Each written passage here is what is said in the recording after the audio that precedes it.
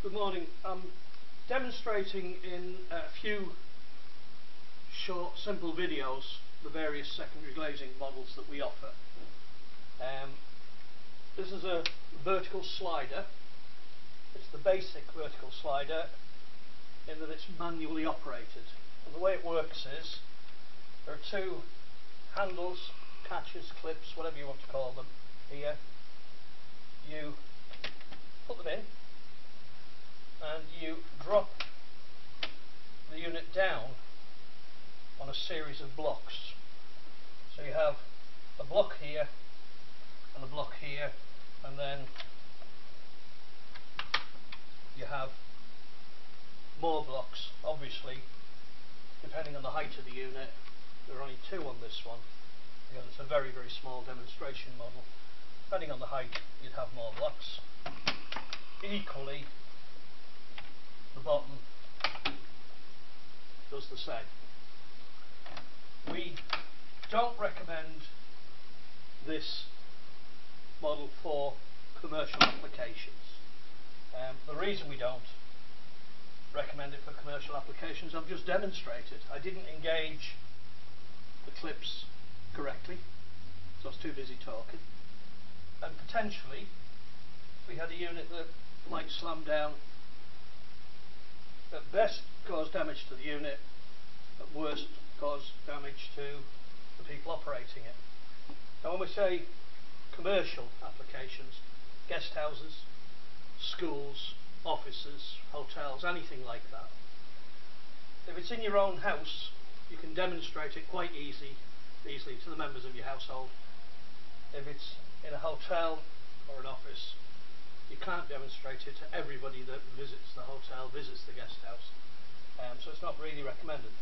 Where it is recommended is for windows that you rarely open. Small windows and windows that you rarely open. Now, by small windows, can you imagine, you know, if you have a lot of weight here, let's say a 6 foot by 4 foot window, 4 foot wide, 6 foot high, well, I would probably have no difficulty operating that, but you know, not everybody would be able to operate it. You are taking, bear in mind this is a small unit, you are taking the weight of the glass, of the sliding sash, you are taking it yourself. So that's the basic vertical slider. Advantages to it are that you can drop the unit down quite substantially. Now you can't do that with the next model I'm going to show you. So, you know, there are advantages to the product, there are disadvantages. Excuse me, if you're less than 800 millimeters from the ground floor, so from your carpet to the bottom of your window, if you're less than 800 millimeters, this is explained on our website, you have to have toughened safety glass. Now the reason I mention that is because a lot of people, glaziers included, think you just have to have it in one pane, but you don't. According to Fencer, and we have got a ruling on this, according to Fencer, according to the Glass and Glazing Federation, to comply with building regulations, which you must comply with, you need to have toughened safety glass in both panels, and that applies to all vertical sliding units.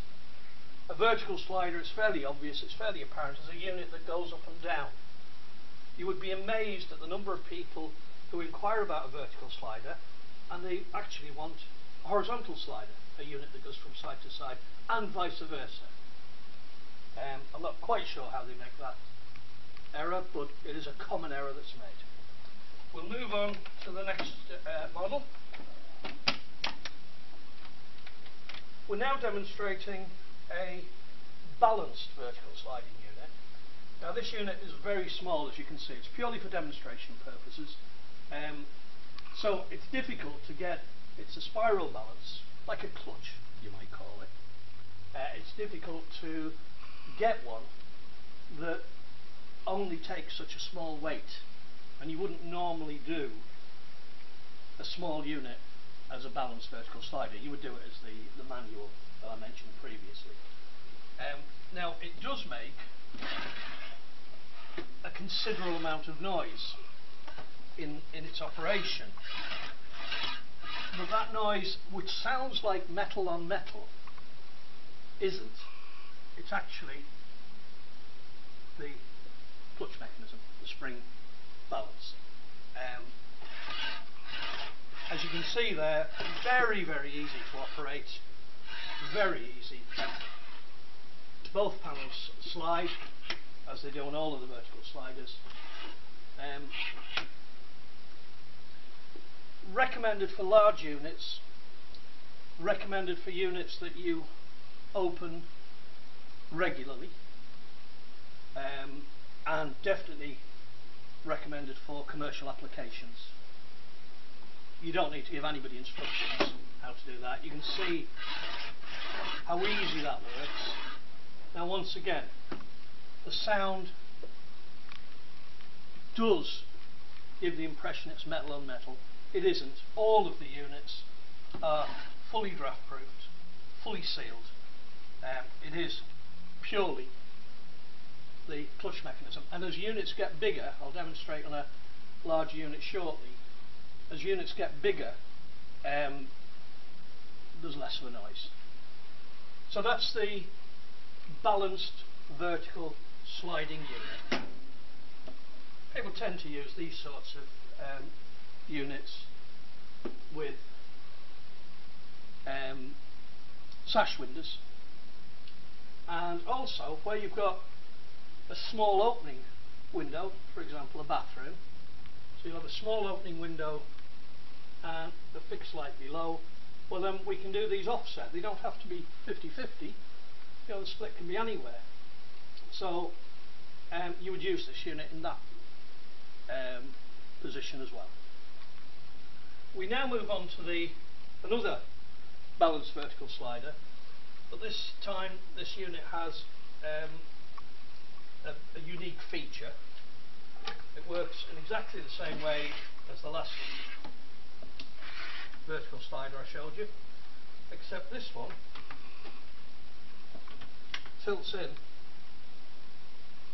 for washing or for easier access to your existing window.